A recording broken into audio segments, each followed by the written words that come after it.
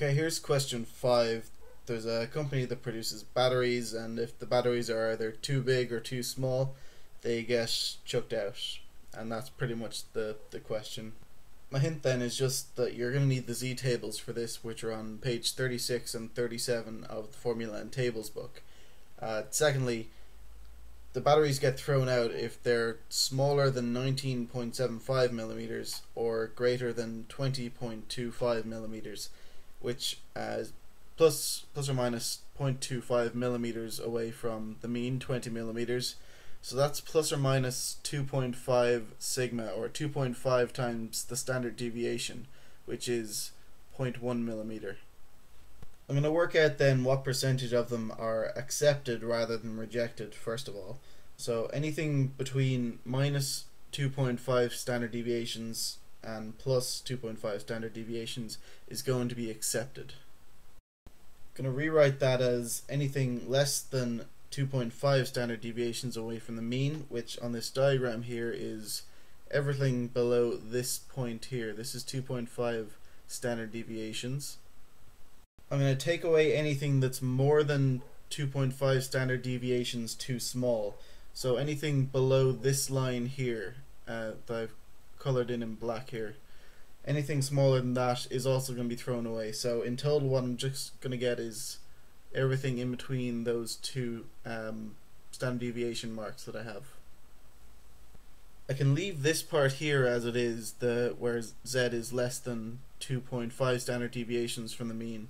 I'm going to rewrite this part here though, where Z is greater than minus 2.5, because that's not going to appear in your Z tables.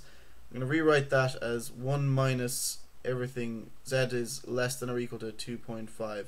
So what's going to happen here is rather than finding out what this bit is here, I'm finding pretty much what this part is, and that's going to be equal to this part. Now I can replace those two just reading from my Z tables. I don't know how well you can read this, but this here is the number for Z is less than 2.50, which is what I have, and that number is 0.9938. So instead of writing this, I write 0.9938.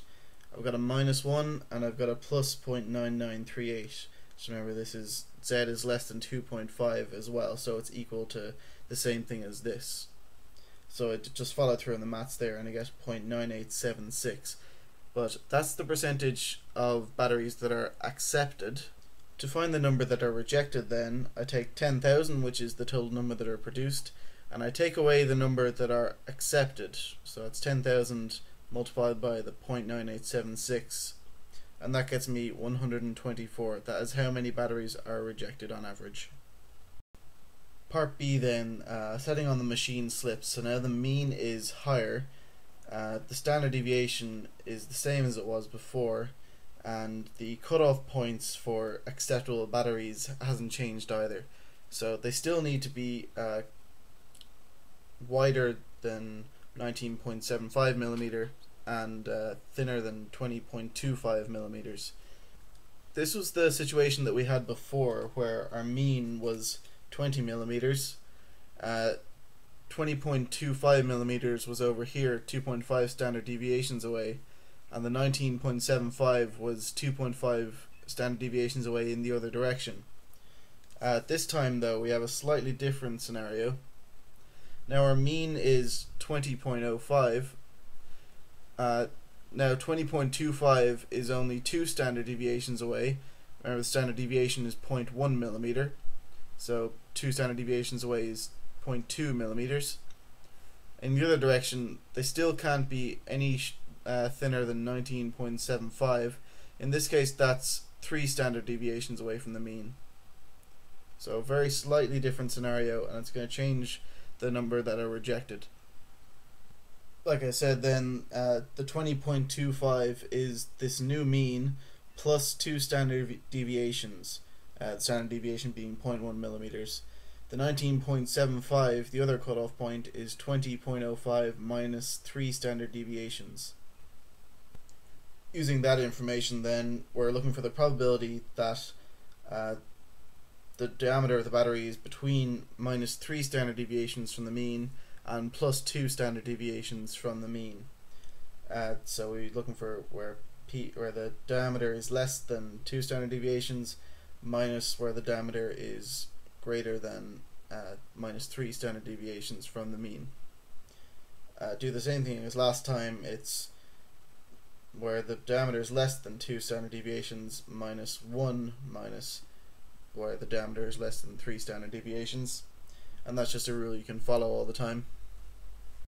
Again, we can just read these values right out of the Formula and Tables book, page 37. We're looking where z is less than 2, so that's right here, 0.9772. Remember, you find 2.0 and the third digit is 0. Next one is z is less than 3.00. So there's 3.0, and the column is where the third digit is 0. So that's 0.9987. So that's what I have here. The 0.9772 minus 1 plus 0.9987. Add those together and you'll get 0.9759. Same as last time then, to find the number that are rejected, you take the 10,000 that are produced, take away how many are accepted, which is the 0.9759 times the 10,000 that are produced, and you end up with 241.